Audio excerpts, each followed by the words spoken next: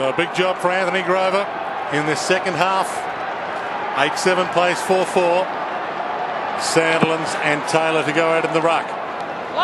Sandilands with the palm down, but again they don't get the clearance from it. Sewell gave it to Young. To half forward, bouncing ball.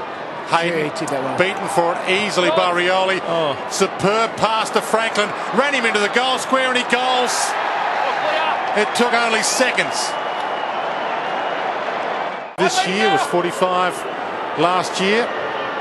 Nice off the boot. Just touched on the line and kept in. Hayden ran into trouble. Rough head. Osborne. He snaps and goals. In this third quarter for the Dockers, 9 possessions he's had. Hawks are a man down. Ladson still down. Rioli. And now Hodge. 60 from goal. Loads up to Boyle in the goal square. He's got 3 to beat. Almost. He does beat them all. Kept it alive and Roughhead finished it off. He's got 3, Jared Roughhead. 67-77. He's just ignored that. 10 points the margin.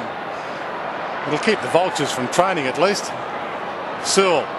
Bateman through traffic nicely. The spearing pass to Ward. Roughhead couldn't mark it, but gathers the crumb.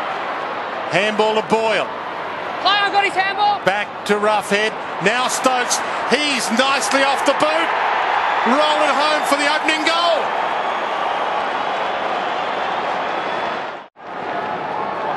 Cameron Stokes in game number 2.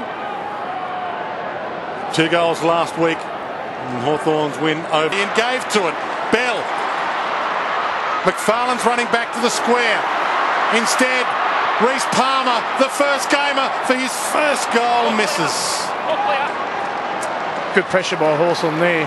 Campbell Brown, good chase down, but they've got to keep attacking Jason Hawthorn because they're just holding up the ball, denying possessions. But if you're going to turn it over like that, you're going to give it straight to the opposition. We're straight down the middle to Hodge. Sewell in the middle.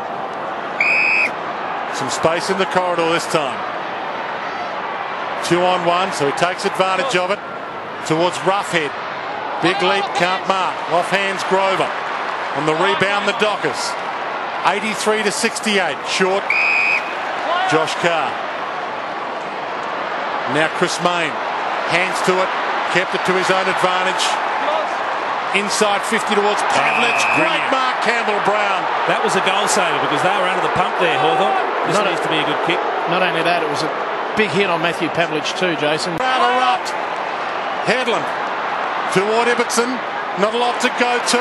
Breaking through tackles. Can't get it away in time. The handball, free kick.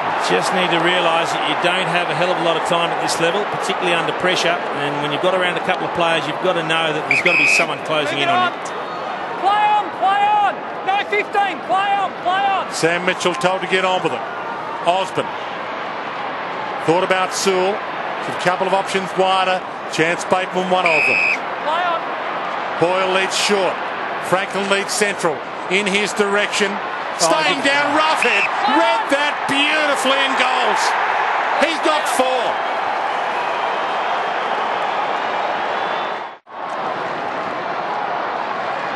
Still plenty of time left in the game. More than 15 minutes left, and it's only a 21-point margin, so they need to get on their bike, but certainly not over. Are kicking with a slight breeze in this term, the Dockers. According to the flags anyway. Sewell got the handball from Tuck. Weaved his way through. Franklin, one hand, not the second grab. Ibbotson, tackled by Rioli nicely. Franklin sizes them up from 48. Through one, past another, with some style. It's skills like that can make a grown man cry. Unbelievable.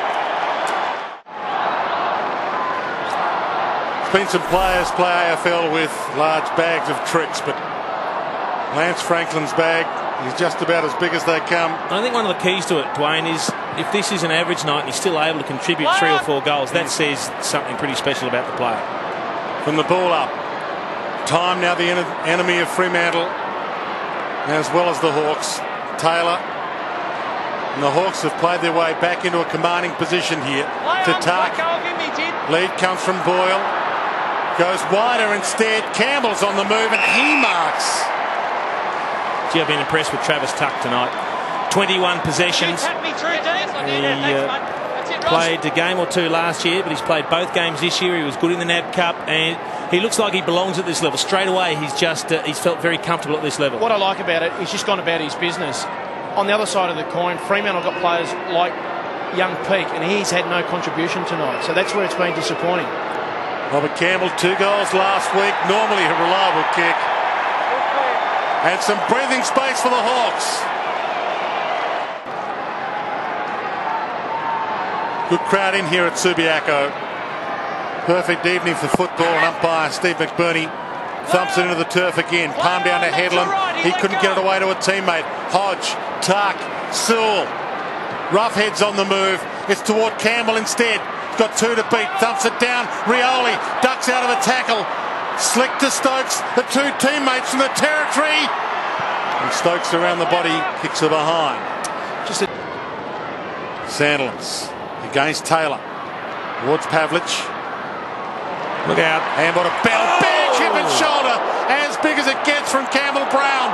He got up and he was tackled and he got ball. You can see it coming a mile off, but fantastic effort from both players. This is a solid hit, and look at them both bounce up. Both of them straight to their feet for the second effort.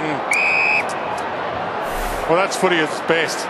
Well, Peter Bell will never shirk an issue and got up and got the possession, and unlucky for him, he got penalised. But unfortunately, he's one of only a few that continue to work that hard for his footy club.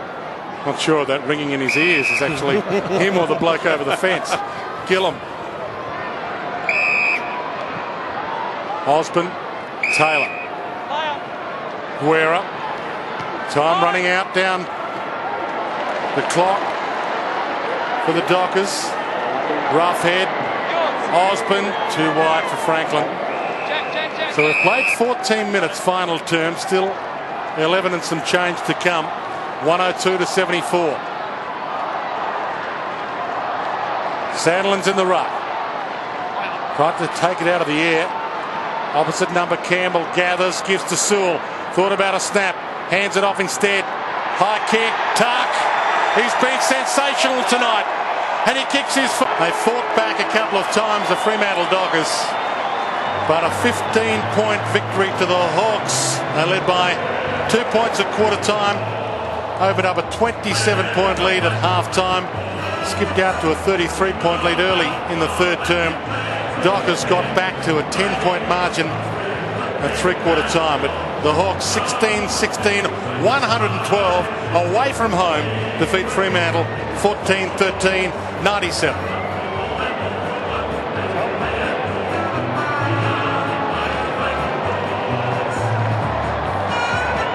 Lee Colbert's down on the boundary line. Welcome back, Lee. Yes, thanks for having us. We're with one of the young champs, Ruffy.